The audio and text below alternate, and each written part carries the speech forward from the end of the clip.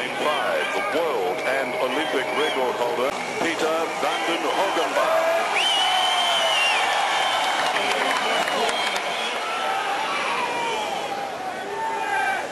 Take your mark. And the world record, 47.84 from Hugenband in 4. Is it under attack from him? Possibly also from Marsh. Schoeman in 4 and he's going out like a train. We said he might.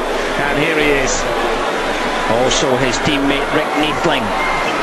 Well, both Arizona based, both big sprint men.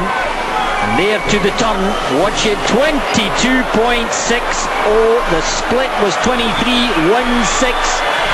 Schoeman holding it, Neethling dropping back, Van den Hogeband coming at the charge, 25 to go. The turnover of Van den Hogeband, the feel on the water against the strength and the power of the South African. It's stroke for stroke with 10 metres to go. Is there enough room for the Dutchman to come back and defend his title? He's digging in, remember the South African is full, and Peter Van den Hogeband